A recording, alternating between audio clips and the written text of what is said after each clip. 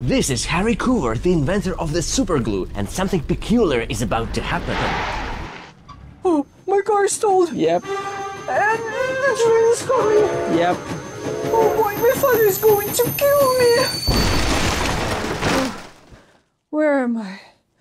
Who am I? You spent 3 months in a coma and suffered from amnesia, losing all your memories before the age of 16. But it didn't stop him. No. He got a chemistry degree and started working with plastics. Yes, I'm working on a plastic lens for sniper rifles. But what's this?